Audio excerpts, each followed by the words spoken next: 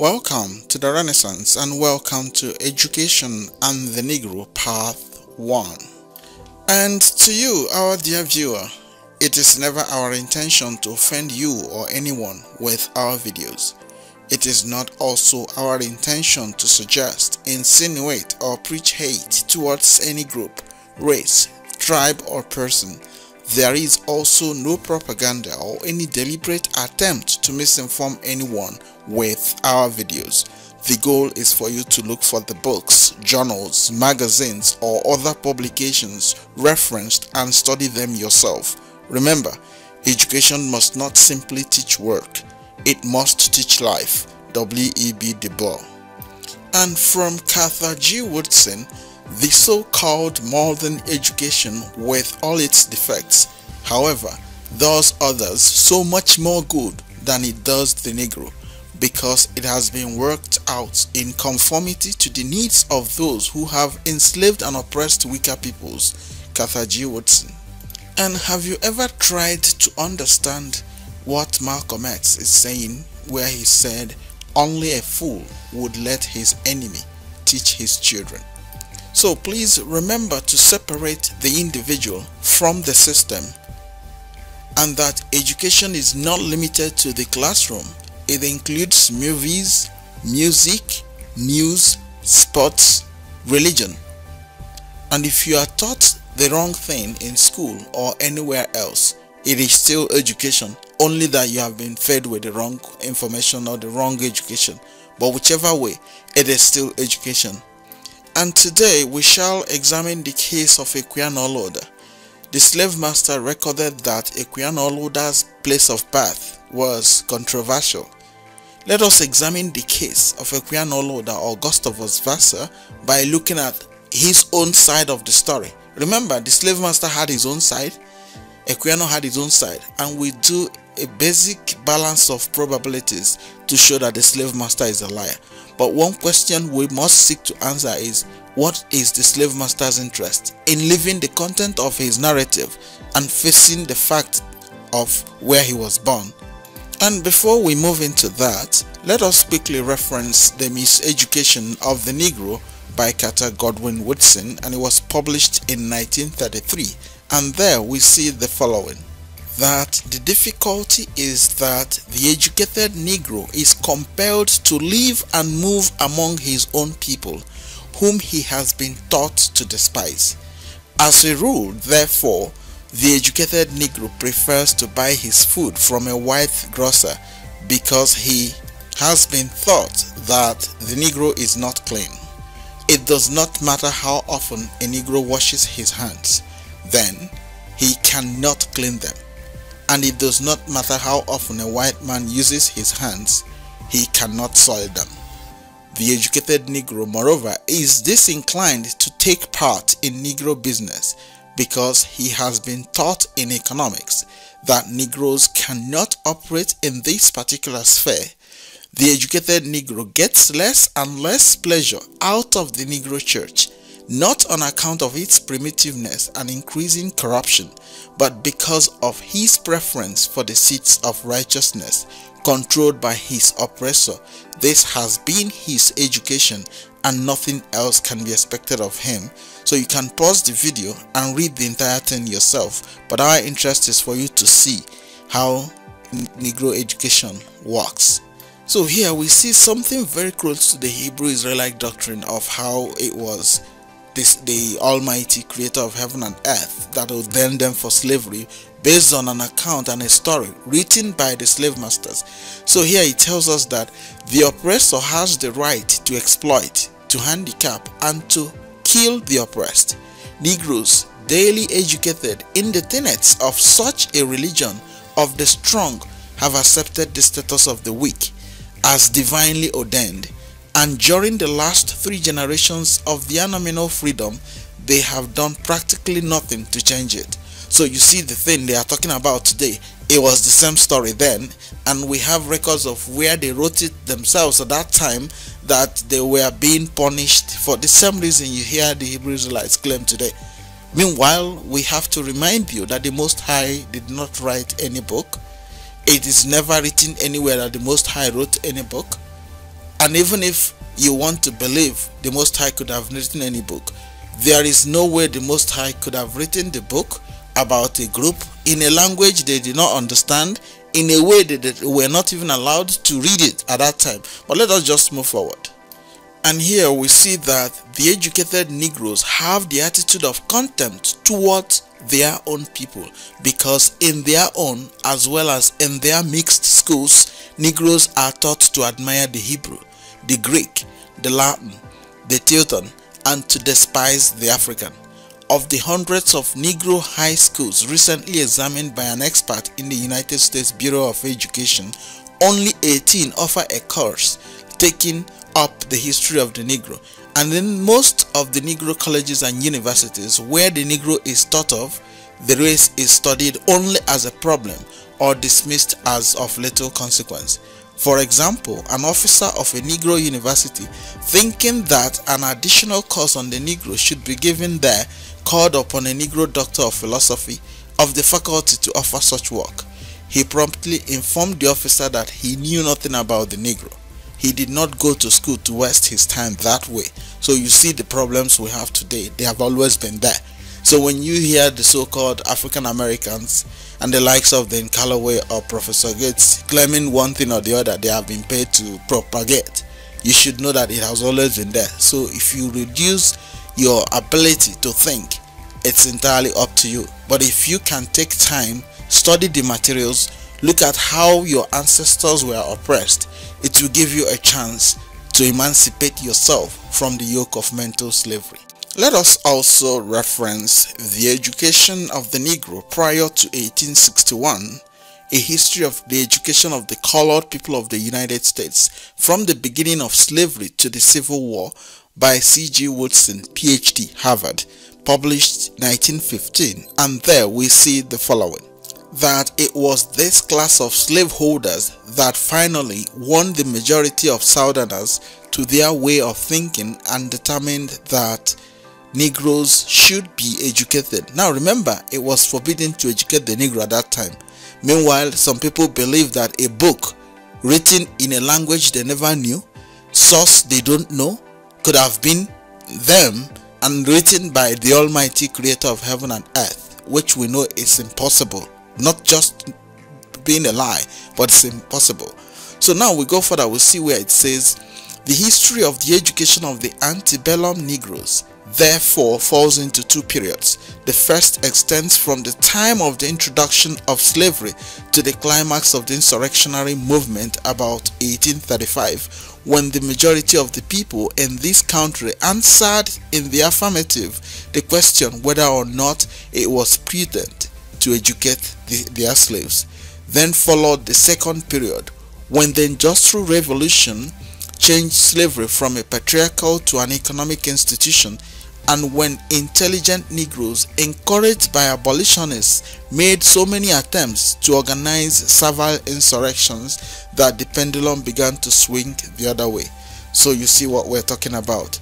And further, we see where it says, later, when measures were passed to prohibit the education of slaves, some masters, always a law unto themselves, continued to teach their Negroes in defiance of the hostile legislation. Sympathetic persons were not able to accomplish much because they were usually reformers who not only did not own slaves but dwelt in practically free settlements far from the plantations on which the bondmen lived. So you see the situation at that time. So here again we see, put to shame by this noble example of the Catholics, the English colonists had to find a way to overcome the objections of those who, granting that the enlightenment of the slaves might not lead to servile insurrection, nevertheless feared that their conversion might work manumission. So you see how it was and how difficult it was at that time. Their interest in educating the Negroes were actually to convert them to their religion. So you see how encompassing the education is, and that should give you an idea of why the Negroes are the way they are today. And that should also give you the idea why they want to obliterate the Negro identity. That's why you see them calling African African and using the likes of Professor Gates or then Calloway to look for a way to make sure that they water down that identity, and then of course over time the entire race will disappear as if they never existed. Here we see that many of these connections justified slavery as established by the president of the Hebrews, but they felt that persons held to service should be instructed as were the servants of the household of Abraham. The progress of the cause was impeded, however, by the bigoted class of Puritans who did not think well of the policy of incorporating undesirable persons into the church so closely connected then with the state. The first settlers of the American colonies to offer Negroes the same educational and religious privileges they provided for persons of their own race were the Quakers. Believing in the brotherhood of man and the fatherhood of God, they taught the colored people to read their own instruction in the book of the law that they might be wise unto salvation. So now you see the difference. That book, that same book, that the Negroes should work as hard as possible and find out the source of it, is the key to all these things. Everything they do, they find justification in that book. Everything. And going further, you see where it says, with all these new opportunities, Negroes exhibited a rapid mental development. Intelligent colored men proved to be useful and trustworthy servants. They became much better laborers and artisans, and many of them showed administrative ability adequate to the management of business establishments and large plantations. Moreover, better rudimentary education served many ambitious persons of color as a stepping stone to higher attainments. Negroes learned to appreciate and write poetry and contributed something to mathematics, science, and philosophy. Furthermore, having disproved the theories of their mental inferiority, some of the race, in conformity with the suggestion of cutting matter, were employed to teach white children. So you see the thing. These are from people that were classified as animals to people who were now excelling in different places. Now remember, do not ever believe that the slave master introduced the Negroes to learning. It's not true, because if you looked at earlier records, it showed that the Negroes had their own way of learning. They had virtually everything. And remember, the Negroes in America were slaves, captured, raided, and hunted by non-Negroes in Africa at that time. So you understand what the whole game is all about. So here again, he tells us that the first real educators to take up the work of enlightening American Negroes were clergymen interested in the propagation of the gospel among the heathen of the New World. Addressing themselves to this task, the missionaries easily discovered that their first duty was to educate these crude elements to enable them not only to read the truth for themselves, but to appreciate the supremacy of the Christian religion. Now remember, this was the same thing they did in sub-Saharan Africa, where they came and freed them from the Mohammedans who were the captors. Because what happened with the slave trade was, it was the Mohammedans capturing the Negroes and selling to the Christians and other Mohammedans. Now you notice how it said here, to enable them read the truth themselves. But if you check all Christian doctrines and all Mohammedan doctrines, there is none that is coming from the Negroes. It's still coming from the owners of the religions. That should tell you exactly what the game is. Now that we have some background of what education can be or cannot be, let us reference the interesting narrative of the life of Olaudah Equiano, or Gustavus Vassa, the African, written by himself, and this is the 9th edition, and it was published in 1794. And there we see the following: that an invidious falsehood having appeared in the oracle of the 25th and the star of the 27th of April 1792, with a view to hurt my character and to discredit and prevent the sale of my narrative, asserting that I was born in the Danish island of Santa Cruz in the West Indies, it is necessary that in this edition I should take notice thereof, and it is only needful for me to appeal to those numerous and respectable persons of character who knew me when I first arrived in England and could speak no language but that of Africa. Under this appeal, I now offer this edition of my narrative to the candid reader and to the friends of humanity, hoping it may still be the means in its measure of showing the enormous cruelties practiced on my feeble brethren and strengthening the generous emulation now prevailing in this country to put a speedy end to a traffic both cruel and unjust. Edinburgh, June 1792. So please remember that Equiano was not the first Negro to write a book. Equiano Olaudah was actually one of the first. We're not sure what happened before then. Now remember, there is nothing about the Negroes written by themselves before 1760s or 1770s. You have to bear this in mind. So when you want to tell us about Adam and Eve, remember to tell us what and where the Negroes were before 1434 when the slave trade started. We need that information, and we will ultimately explain to you why we need it. So now let us quickly look at how the slave master is very subtle. Remember, they didn't like Equiano's book. So let us reference Equiano's travels, his autobiography, the interesting narrative of the life of Olaudah Equiano, abridged and edited by Paul Edwards. This was in 1967. Now remember, this is someone, a slave master or an European, trying to reproduce what Equiano was saying. But then there lies the subtle way the slave master uses to demonize the Negro. Remember, the Negro goes to school from beginning to end learning that he is inferior. Whether you want to believe it or not is a different thing. We shall ultimately show you. He learns nothing about his race, nothing at all. Whether in sub-Saharan Africa, in Europe, in Asia, in the whole world over. That's what the Negro goes to school to learn. He learns nothing about himself. So here the author tells us that it was published in 1789, but it's not the first work written by an African in English. The poems of Phyllis Whitley appeared in 1773. Ignatius Sancho's collected letters in 1782, and Otobakuganos' thoughts and sentiments on the evil and wicked traffic of slavery in 1787. But Equiano's book is of more lasting interest than any of these. Now remember, because Equiano's book touched on something that contradicted the slave master's message and demonization of Africa, that's why it became a sticking and a sore point.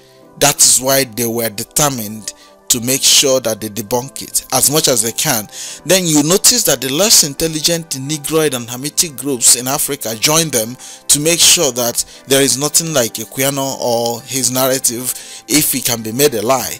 If you doubt what we're saying, if you wake up and try to suggest to any African that these people were like this, or the Hebrew Israelites claiming that we are the chosen people, if you make or put up such a claim, you will notice that all the other African groups will rise against you.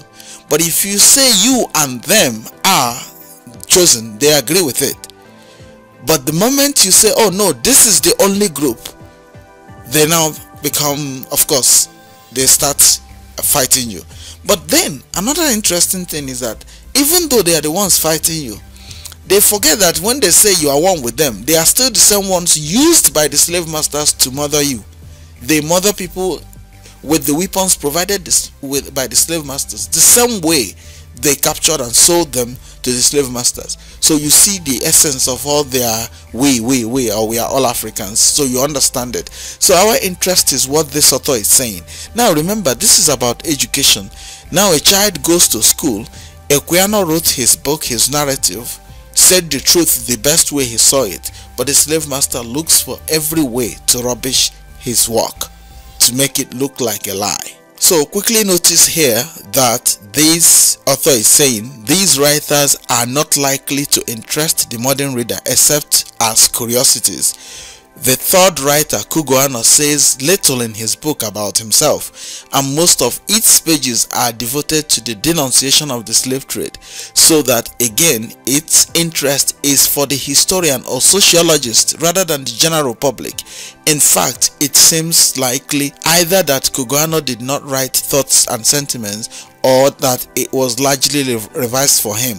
Now, if you notice, they are trying to suggest that the Negroes are not that intelligent enough to have written nice pieces. Now, if you notice again, he is saying that the book doesn't make sense, but the slave trade was going on at that time, and these are people that are victims of it, fighting to see how to get it to end. But you see how this European has picked up the books and has tried to water everything that had happened down, and try to say, oh no, they are not history, or they are not of interest, and all that. Now, if you don't pay very close attention to details, you won't understand what they are trying to achieve. One of the questions you should be able to start asking yourself is, why did they jump out from nowhere to now allege that Equiano was not born in Africa? That's one question you should ask. Because of the book, that's the only reason. But then there is something they wanted to achieve, because they wanted to always look like the Negro is not sensible enough to write a book of that nature at that time. That's why they rose up, and above all, what he wrote conflicts with what they wanted people to believe about Africa at the same time too. So you see, the author here also goes on to say it has been suggested that Equiano's autobiography too might have been improved by another hand, and there is some evidence for revision, since there appear to be two quite distinct styles in the book, the one plain, the other rhetorical. This question will be discussed later, but though there is always the possibility that the rhetorical passages may be revisions by another hand, the main path of the book is certainly Equiano's own, and in any case, it is not the passages of the highest literary pretension which best display Equiano's narrative skill. So again, you see their game. They was to look for a way to bring it down. You see, remember, if you wrote a book today, you were going to look for proofreaders, you were going to look for people to help you do it. But you see how they are turning, even if that happened, you see how they are turning it around to mean something else. It's just like trying to say he couldn't have written it himself. Now, they didn't leave it at that. They even went further to now question his place of birth. If they had a way, they would have also said he wasn't the one that wrote it. So you understand the picture. Now, a child that goes to school is already being told that there is nothing good about his race. His race has never achieved anything positive, and cannot. Even where they did, they have to look for a way to look for how it could have been done. And you can pause this video and read this page yourself. It gives an account of the falsehood published by two newspapers. Now, notice that the slave master just came up with a story. The editor apologized, never said where he got it from, which is the same thing they still do today, which we can show you some of the ways they have done it today. If you want to understand it, follow the BBC and the British media. You will see how they play the same game till today, exactly by looking at places like Ambazonia and Biafra. That is where you see their key propaganda techniques coming to life. We shall ultimately get to a point where we will be picking up BBC stories, their documentaries, and debunk them. That's the best and little way we can, knowing that they are lies. It's easier when you know the truth to debunk any lie, so that people will understand it for what they are.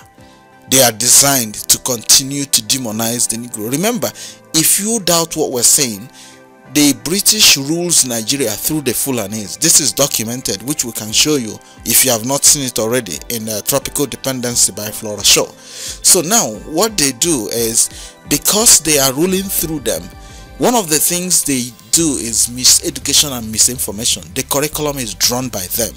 Everything is drawn by them, because the Hamitic groups and the Negroid groups are not very intelligent. They don't have any understanding of what development is all about. So all the slave master needed to do is to hide behind them and be throwing the punches. So while you are looking at them as the culprits, the slave master is the one behind them, solidly providing them with both the propaganda and the weapons with which they cause their damage. So, but let us just move forward, at least now that we have an idea of how they change the narratives of anything. You see that this author is trying to tell us that the book wasn't written by Equiano, and Olaudah couldn't have written his own either. So you see, the two books that are very popularly known as one of the best works of Negroes are being dismissed. Over time, you will discover that they will no longer be even mentioned at all. So the next generation will never hear about them. Let us reference Igbo, Country, Nation, and Gustavus Vassa's interesting narrative by Bird A, and it was published in 2006. Now we see how they will leverage on the lies of the past to shape the future, so you understand their game.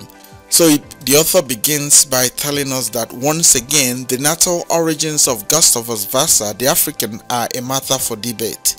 In the early 1790s, short pieces in two British papers questioned whether the author of the interesting narrative of Equiano was indeed, as he claimed in his memo, a native of Africa. The articles in question, unburdened by evidence, asserted that Vassa had been born in the Danish West Indies. Vassa considered the charge a scurrilous one and quickly mobilized friends and allies to quash it. Now remember, this author has carefully avoided the fact that he wrote them through a lawyer, and they apologized and said it wasn't or didn't originate from them. Note this very well. The editor of the most judicious and useful modern edition of the interesting narrative has raised similar questions concerning Vassa's birthplace. This time, however, the questions are based firmly in the documentary record, calling explicit attention to a too long neglected portion of Vassa's baptismal record and pointing to an uncovered ship muster, both of which list South Carolina as Vassa's birthplace. So you should begin to ask yourself, what are their interests in his birthplace? So Vincent Carretta has offered the following puzzle concerning the now canonical author. We must ask why, if he had indeed been born Equiano in Africa, he chose to suppress these facts. How could a slave have suppressed facts when they were not allowed to read? So you see how they bring in doubts that ordinarily wouldn't exist if somebody doesn't bring them. Here you must note that Alexander X. Bird is an assistant professor of history at Rice University. So you have to bear this in mind. This is a professor writing. Let us also reference Equiano, the African, biography of a self-made man by Vincent Carretta, and it was published in 2005. There we see the following: that recent biographical discoveries have cast doubt on Equiano's story of his birth and early years. The available evidence suggests that the author of the interesting narrative may have invented rather than reclaimed an African identity. If so, Equiano's literary achievements have been vastly underestimated. Baptismal and naval records say that he was born in South Carolina around 1747. If they are accurate, he invented his African childhood and his much-quoted account of the Middle Passage on a slave ship. Other newly found evidence proves that Equiano first came to England years earlier than he says. He was clearly willing to manipulate at least some of the details of his life. Problematic as such evidence may be, any would-be biographer must now take it into account. So you see how subtle the slave master is. So you see how this person writing in 2006 picked up from nowhere and forgot that when Equiano was physically alive and well, he did write the editors through a lawyer, of which if there was any fact around it, they would have all come up with it at that time. So you see the challenge. Whereas the so-called Negro professors are all sleeping. In fact, the foreword on this book was written by Professor Gates. So you see, he probably doesn't pay attention to details or simply runs with the crowd. So he didn't see what this guy is writing. So you see how an issue they raised, false accusation they brought up, has been blown up out of proportion. It's now naval records. By who? They won't mention. So you see how they come up with their fraud all over the place. And from the journal we were looking at before we referenced this material, you see how they cross-referenced each other. All they are working to do is to make sure that his narrative is proven to be wrong. It doesn't matter how true it is. So this one goes on to say, questions concerning Vassa's place of birth are mostly pressing because they affect the light in which his interesting narrative is viewed and interpreted. Accordingly, Caretta has pointed out that from the available evidence, one could argue that the author of the interesting narrative invented an African identity rather than reclaimed one.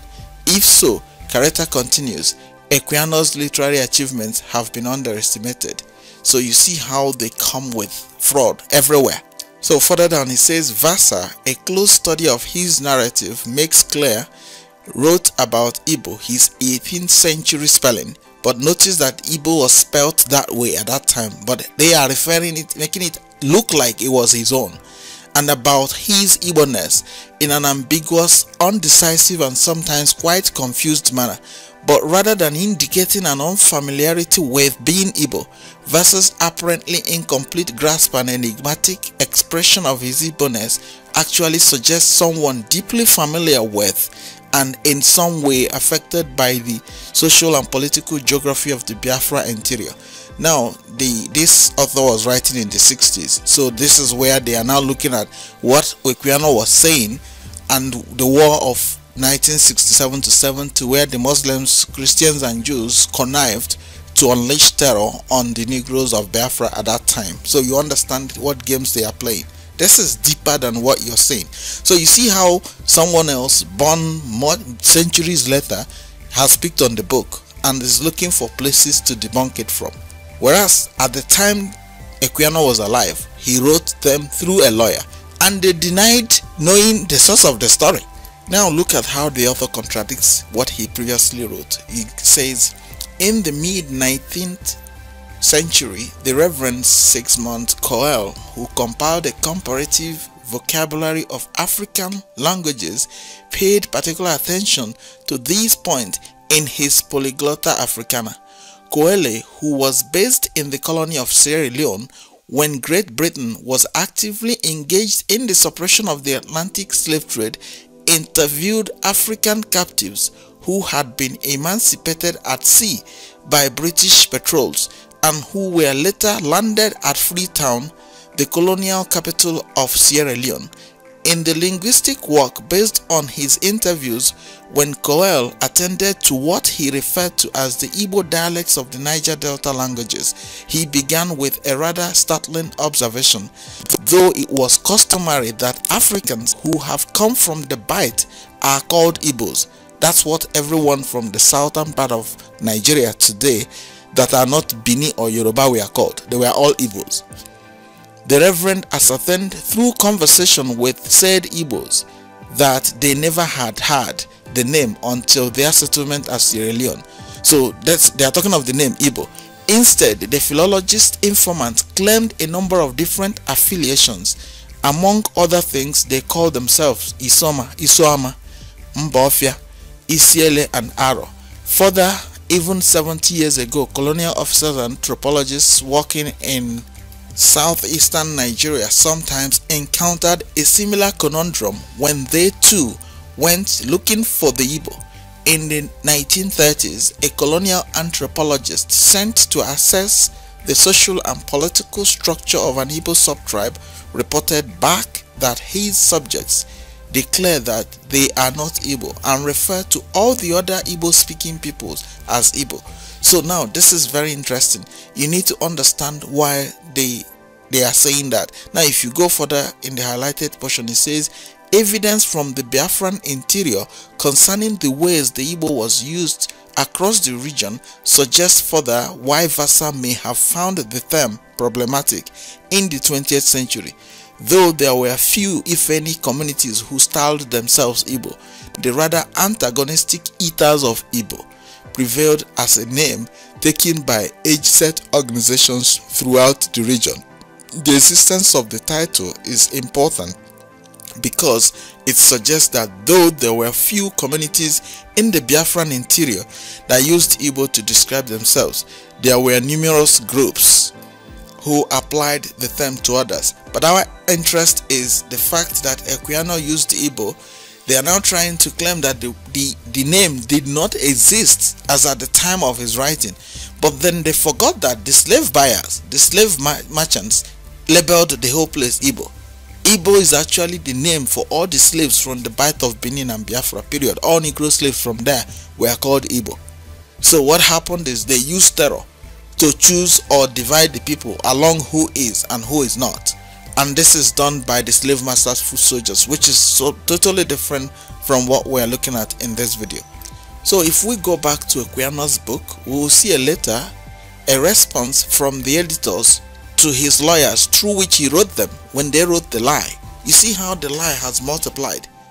So he says, Vassa, your note of the 30th last month that is out, I would have answered in course, but wished first to be able to inform you what paper we had taken the article from, which respected Gustavus Vassa. By this day's post, have sent you a copy of the Oracle of Wednesday, the 25th. In the last column of the 3rd page, you will find the article from which we inserted the one in the star of the 27th in last month. So if it be erroneous, you will see it had not its origin with us. You see how a people that started the whole nonsense are saying if it's erroneous, they can see that it didn't start with them. Now remember, the reason they were able to run away from the legal actions is because Negroes at that time had no right technically to get judgment, which is the same thing you see today. You can see it in Nigeria as well. People may not know, but if you're a Negro and you go to court, the system is engineered to make sure that you don't win, whether you like it or not. If you doubt what we're saying, you can investigate the case of Biafra, IPOB, and the army. You will see that the army is a law unto itself. The court cannot try them. They are above the law, because that was the slave-raiding terror group. It was just renamed and given uniforms. So that's the same game playing out here. It says, as to GV, which is Gustavus Vassa, I know nothing about him. So now this is the same person that published that he wasn't born in Africa. Now he's saying this is where I saw it.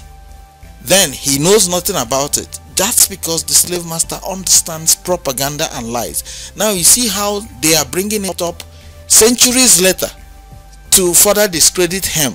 Now you see, the burden of proof should have been on those that are claiming otherwise, while the guy made an attempt to correct any other doubts they may have.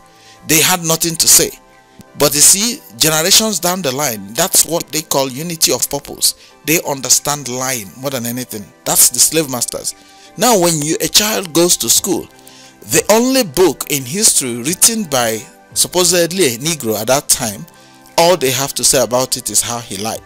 Whereas the guy did not lie, and he made every effort to bring them at that time to say, where is your doubt? Let me clarify it. They didn't. So he goes further to say, after examining the paragraph in the oracle which immediately follows the one in question, I am inclined to believe, this is the people that published it or that are writing, that the one respecting GV, that's Gustavus Vassa, may have been fabricated by some of the advocates for continuing the slave trade for the purpose of weakening the force of the evidence brought against that trade.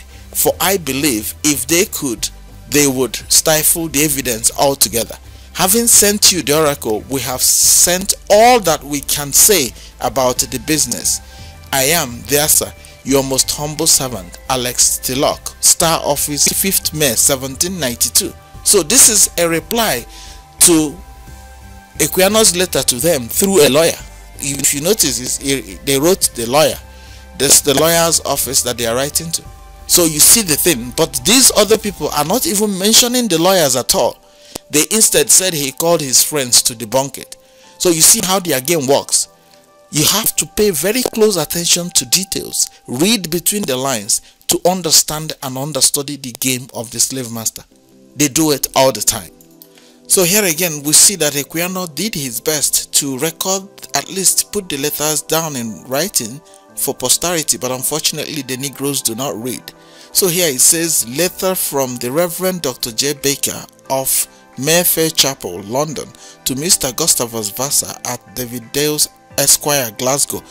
Those are his lawyers, the David Dales Esquire, Glasgow. Dear sir, I went after Mr. Milan, the printer of the Oracle, but he was not at home. I understood that an apology would be made to you, and I desired it might be a proper one, such as would give fair satisfaction and take off any disadvantageous impressions, which the paragraph alluded to may have made. That's the paragraph of saying he was not born in Africa. Whether the matter will bear an action or not, I do not know, and have not inquired whether you can punish by law, because I think it is not worthwhile to go to the expense of a lawsuit, especially if a proper apology is made. For can any man that reads your narrative believe that you are not a native of Africa? I see therefore no good reason for not printing a 5th edition on account of a scandalous paragraph in a newspaper. I remain, Vassa, your sincere friend, J. Vicar, Governors Street, May 14, 1792. So now you see that Gustavus Vassa did his best to keep these records, but instead the Negroes do not read it. They will rather read what the slave master is saying. If you notice, the book that claimed that he was born in somewhere in the United States now was written by an American, and the forward or whatever thing was written by Professor Gates at the back. He probably didn't read this. Even if he read it, he has to dance to the tune of his masters. Now you see why the education is very dangerous, because it is not tuned to bring out the worth of the Negro. It's actually designed to denigrate him. Believe it or not, we are not against education, but the content of that education, if you were to check the curriculum of Nigerian schools today, you will probably understand what we're saying. We're going to show you one more little thing before we round up.